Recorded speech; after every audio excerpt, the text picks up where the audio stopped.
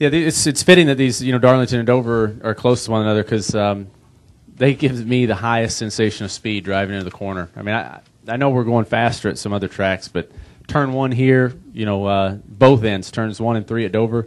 I mean, that's what race car driving's all about. I mean, it feels fast, and you're sailing the race car down in there, and I really enjoy both these places. So these are 2 weeks that I'm really looking forward to. Yeah, absolutely. Dover, just very fast. It's the fastest, biggest little short track we got. High bank, fast. You're running door to door, very close quarters.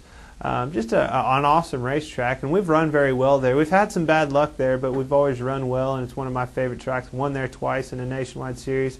Looking for that bigger trophy. Dover is definitely one of the tougher racetracks physically on the body. When you first start out in practice at Dover, the track's very fresh. That concrete surface is very white in color. Then as we get more laps on the track, it rubbers in. And by the end, I think concrete tracks go through more physical changes than what we see on asphalt tracks. One thing, though, that is a constant at concrete tracks is the temperature seems to stay better, but it just rubbers in that much more.